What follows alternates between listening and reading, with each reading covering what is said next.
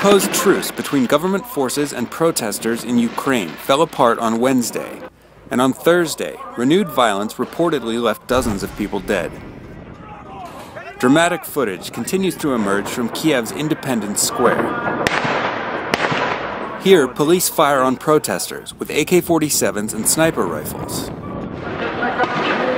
The fresh violence began when protesters broke through police lines in Independence Square and marched towards Parliament, where they were targeted by gunfire. Wounded protesters were carried through Kiev's streets to makeshift field hospitals.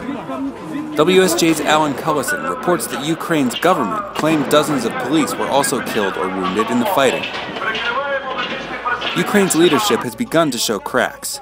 Kiev's mayor resigned in protest from the party of President Viktor Yanukovych, saying he would take personal control of the city's functions. I'm stating with full responsibility that I'm ready to do everything possible to stop fratricide and bloodshed in the heart of Ukraine on Independence Square. Human life should have the highest value in our country, and nothing can stand in the way of this principle.